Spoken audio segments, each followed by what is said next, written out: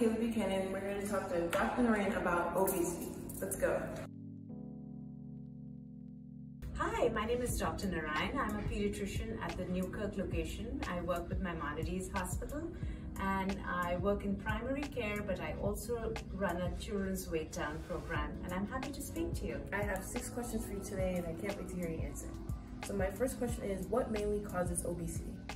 So there are many factors that cause people to gain weight. While diet and lifestyle and sedentary habits are important, but it is also genetic.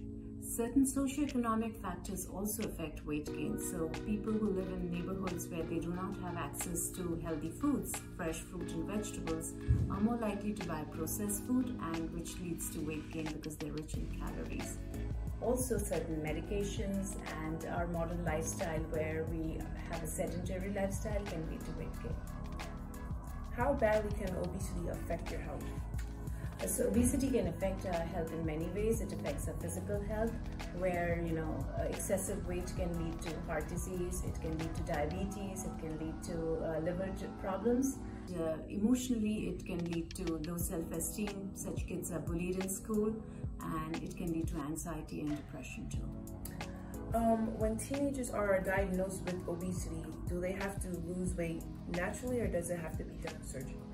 So it depends upon the amount of excessive weight they have. So if it's not too much, diet and exercise are the best options. But if you have a 16-year-old who weighs 300 to 400 pounds, it's hard to lose all the extra weight just by diet and exercise. So then such children are eligible for bariatric surgery or weight loss surgery. You kind of answered this question already, but is obesity genetic? Yes, obesity has been shown to be genetic. So if you have one parent who has excessive weight, then there's a 50% chance that the child will also gain weight. And if you have 2 parents who are obese, then the chances are 80%. How much do teens usually weigh when diagnosed with obesity? So for children, it's a little different from adults. There is no specific weight because it's your weight for your height based on your age.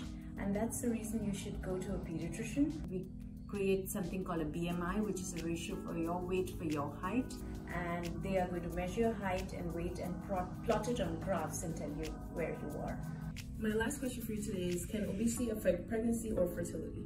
Yes, it can affect, especially in girls. Obesity leads to irregular periods, which affects the fertility. That's all for today. Thank you for answering my questions, Dr. Narain. Thank you. It was wonderful talking to you today. We just finished talking to Dr. Narain about your questions and mine about obesity. Hope you enjoyed.